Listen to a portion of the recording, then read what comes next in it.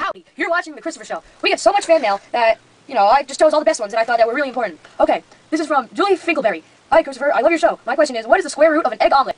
Well, if you take the egg and subtract it by, the pan, well, then you get let me think.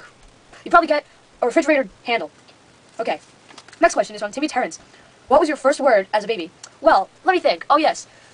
It was supercalifragilisticexpialidocious. Just like that. So, yeah. Okay, Cindy Jones writes, we hear so much about your Uncle Pappy. What does he do for a living? Well, actually, he's a famous writer. He's written the Spanish to English Dictionary, Tom Sawyer, the Thesaurus, and the Children's Bible. That answers your question.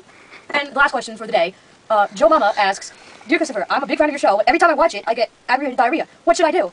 I don't know, I'm not a doctor. Go ask your doctor or something. So, that's all the time we have. See you next time on The Christopher Show.